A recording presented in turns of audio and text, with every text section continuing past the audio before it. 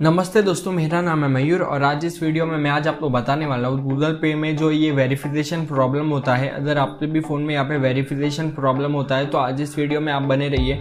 आज इस वीडियो में मैं इसका प्रॉब्लम भी बताने वाला हूँ और साथ ही में सॉल्यूशन भी देने वाला हूँ। पहले यहाँ पे अगर आप नए हो तो वीडियो तो लाइक ज़रूर कर दीजिए। मैं सब्सक्राइब करने नहीं बोल रहा हूँ, आपको अगर वीडियो पसंद आए तो ही आप सब्सक्राइब कीजिए।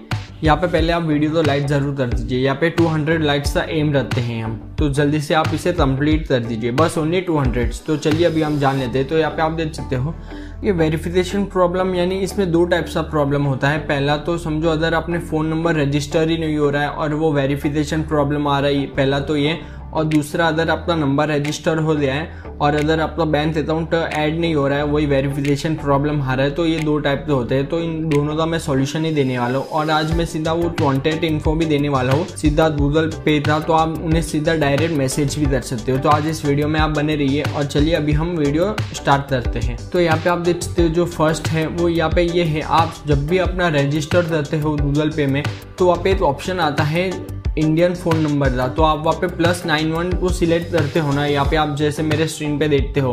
बिकॉज ऐसा भी होता है कि हम नंबर अपना इंडियन डाल देते हैं और वहाँ पे 91 की ज़्यादा कोई और नंबर होता है, तो एक बार आप वो देख लीजिए। यहाँ पे हम दूसरा सॉल्यूशन बता देते हैं। दूसरा, एक बार आप अपना फ़ोन नंबर सेट कर लीजिए। तो यहाँ पे आप जो भी फ़ोन नंबर आप यहाँ पे गूगल पे में रजिस्टर कर रहे हो वो बैंक अकाउंट से रजिस्टर्ड है या नहीं है, मतलब जो भी आपका बैंक है, समझो पेटीएम है तो पेटीएम से वो अकाउंट लिंक है या नहीं, वो भी एक बार आप ज़रूर देख लीजिए।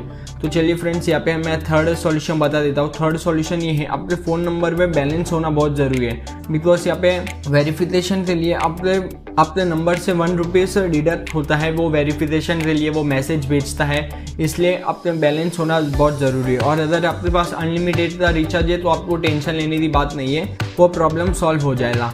बट आपको ये बैलेंस होना बहुत ज़रूरी है अगर अनलिमिटेड रिचार्ज नहीं है तो चलिए फ्रेंड्स, अभी मैं फोर्थ सॉल्यूशन बता देता हूँ। फोर्थ सॉल्यूशन ये है, आप यहाँ पे जो भी आपका गूगल पे गूगल पे एप्लीकेशन है उसे आप एक बार अनस्टॉल कर दीजिए और फिर वापस इंस्टॉल कर दीजिए और फुल वापस स्टार्ट से सब सेटअप कीजिए। जैसे रजिस्टर कीजिए, फिर सब जो भी प्रोसीजर आपने पहले किया था तो वो एक बार आप सब कीजिए। और अगर आपको चाहिए तो मैं एक बार पूरा इस पे ट्यूटोरियल बनाऊँ तो हाउ टू यूज़ गूगल पे और सब मैं फीचर बताऊँ, तो एक बार आप नीचे कमेंट करो, मैं उसके ऊपर भी वीडियो ज़रूर बनाऊंगा। फिर यहाँ पे आप देख सकते हो, फिर यहाँ पे मैं दूसरा सॉल्यूशन बता देता हूँ। दूसरा सॉल्यूशन ये है, एक बार आप फ्लाइट मोड ऑन ऑफ कर दीजिए।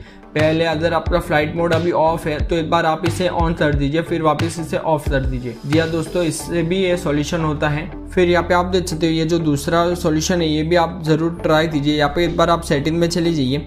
सेटिंग में जाने के बाद में यहाँ पे आप देख सकते हो आपको चले जाना है या ऐप्स में चले जाना है। ऐप्स में जाने के बाद में यहाँ पे मैनेज ऐप्स में, और फिर यहाँ पे आप देख सकते हो यहाँ पे आपको सर्च करना है गूगल पे और इस पे चले जाना है। फिर यहाँ पे आप देख सकते हो इसमें जाने के बाद में यहाँ पे जो भी यहाँ पे परमिशन आता है, यहाँ पे आप देख सकते हो ऐप परमिशन, इसे आपको सबको अलाउ कर देना है। यहाँ पे आप देख सकते हो मेरा यहाँ पे सब अलाउ है, तो मेरा कॉन्टैक्ट, लोकेशन, SMS, टेलीफोन। तो एक बार आप भी अपने फ़ोन में देख लीजिए ये सब अलाउ है या नहीं है, बिकॉज ये अलाउ होना बहुत ही ज़रूरी है। और ये गूगल का एप्लीकेशन है तो प्राइवेसी का टेंशन आप मत लो। तो चलिए फ्रेंड्स, अभी मैं दूसरा सॉल्यूशन बता देता हूँ। दूसरा सॉल्यूशन बहुत ही ईजी है, वो ये है, एक बार आप अपना कनेक्शन देख लीजिए। मतलब जो भी ये आपका मोबाइल डेटा है या जो भी आपका सिम में जो भी नेटवर्क आ रहा है वो आ रहा है या नहीं आ रहा है, एक बार आप वो भी अपने फ़ोन में ज़रूर देख लीजिए। तो फ्रेंड्स, अभी जो मैं दूसरा सॉल्यूशन बताने वाला हूँ वो भी आप अपने फ़ोन में ज़रूर ट्राई दीजिए। वो ये है, एक बार आप अपने फ़ोन को रिस्टार्ट कर दीजिए। जी हाँ दोस्तों, ये सुनने में थोड़ा अजीब लगता है बट एक बार रिस्टार्ट भी दीजिए, रिस्टार्ट से भी ये प्रॉब्लम सॉल्व हो जाता है। तो एक बार आप ये रिस्टार्ट भी कर दीजिए। अभी यहाँ पे जो मैं दूसरा टिप्स बताने वाला हूँ ये भी बहुत ही इंपॉर्टेंट है, मतलब टिप्स मतलब सॉल्यूशन।